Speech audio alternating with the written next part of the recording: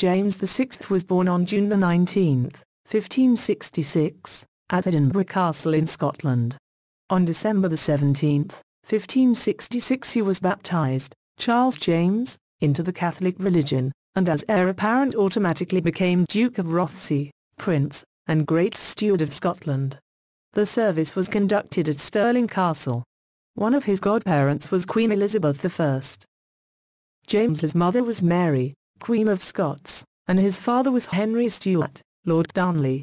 He was an only son, but his antecedents were impeccable on both his maternal and paternal sides. Both of his parents were great-grandchildren of Henry VII, and his daughter Margaret Tudor, Henry VIII's eldest sister. James married Anne of Denmark, and together had 7 children, although only 3 survived to adulthood: Henry Frederick, Prince of Wales, Elizabeth, and Charles, who would succeed him. James's education would have been second to none. James received a Puritan-based education. He would have been taught to read and write, mathematical skills in languages, such as Latin, French and Italian. Having no senior adult in his life, with his parents both dead, quite often he was flattered into thinking he was very knowledgeable, and was always right, when in fact this was not always the case, a trait that would unfortunately cause him a few problems in the future with the English Parliament.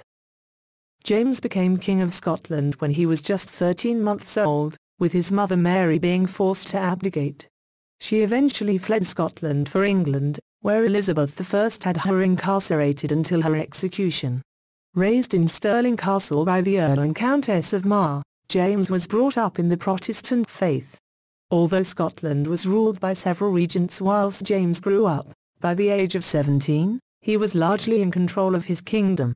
At the age of 37 he would become King of England. In the absence of an heir to Queen Elizabeth, James was the next living relative in line to the throne, and upon Queen Elizabeth I's death in 1603, he became James I of England. James VI of Scotland and First of England would be most remembered for his being the first king of both Scotland and England, actually making him King of Scotland, England and Ireland, and ultimately Great Britain. Although he referred to himself as King of Great Britain, it was only by proclamation, and not statute. He would also be the king that managed peace between England and Spain for the longest time. Having inherited Elizabeth's realm of wealth and prosperity, he nevertheless had many confrontations with Parliament over finances. Having had his life threatened many times, and various attempts foiled, the most serious of which was from Guy Fawkes's attempt to not only remove the king and his family, but also the Houses of Parliament. James I was largely held in great affection by the English people. The Jacobean period, for which this would become known, was a relatively peaceful time. Having reigned over England for the better part of 22 years, his declining years saw him begin to suffer increasingly with arthritis, gout, and kidney stones. On March 27, 1625, King James I of England and VI of Scotland died at Theobald's house.